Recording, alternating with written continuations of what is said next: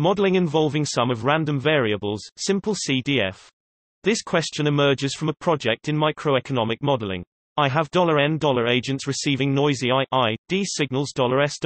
In my model, a situation of interest occurs when the average signal across $n agents, say $s equals 1 n sum underscore I equals 1 caret n s $, passes a certain threshold $t$.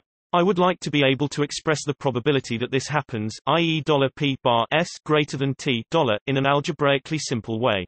Of course, $p bar s GEQT equals 1 p bar s LEQT $, so the probability I am interested in is a simple function of the CDF of $bar s $. My problem is I am unable to think of a distribution for $s$ that would make the CDF of $bar s $, easy to play with and obtain analytical results from. For example, letting $s sim n 0, 1 leaves me with a $p bar s LEQT depending on the very unhandy error function. I know it's easy to obtain computation results based on $earth CDOT but I am aiming at analytical results here. Letting $s$ be a Bernoulli or a uniform leaves me with the CDF of a binomial or an Irwin-Hall, which aren't much nicer to play with. Any suggestions as to what I could use for the distribution of $s$? Bonus requirements. In another part of my model, I am also interested in $p s GEQT itself, so it would help a ton if both $s$ and $bar s$ had simple CDFs. For reasons I cannot yet lay down myself, I feel like I will be happier further down the line if $s$ has a continuous and somewhat symmetric distribution, but I am happy to hear about discrete and asymmetric solutions as well. So we have $s_n, thicksum caret IID, $bar s equals frac 1 n sum s_n $exponential. Suppose $s_n follows the exponential distribution $f s beta equals frac 1 beta e caret frac s beta quad 0 leqs $0 Take the simple bivariate case. Say $z equals frac s_1 plus s_2 and $w equals s_1 so $s_2 equals 2z w and $s_1 equals w. The determinant of the Jacobian frac partial s_1 partial z frac partial y partial w frac partial x partial w frac partial y partial z equals -$2.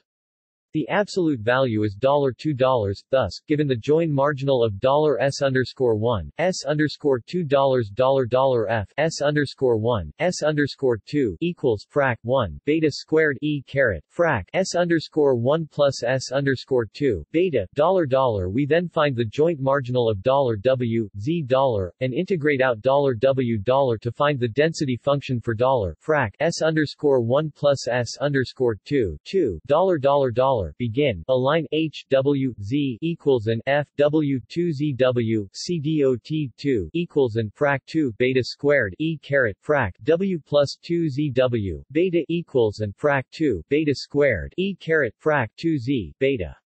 End. Align.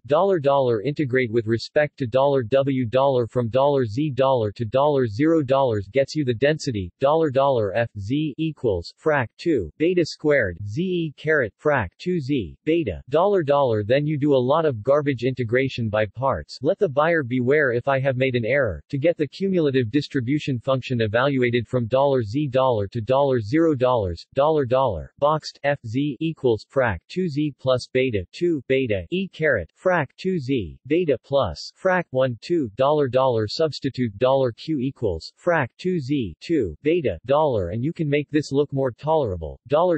Boxed f z equals left q frac 1 2 right e caret 2q plus frac 1 2 You may now generalize the case for $n agents law.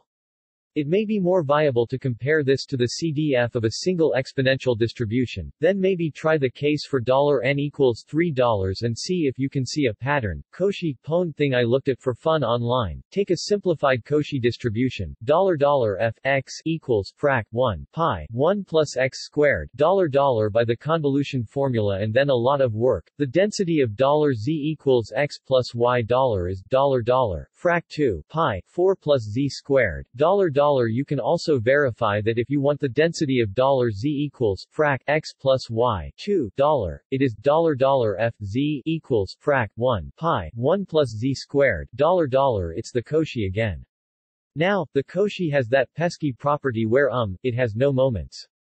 But I'm pretty sure for this Cauchy distribution, the density is symmetric around 0.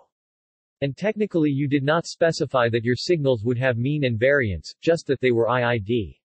Smiley face, the CDF of this ends up being $f z equals frac arctan z pi plus frac 1 2 $. So if the average for 3 variables or 4 variables also gives the density of the Cauchy, you may feel so bold as to use this. Final comments.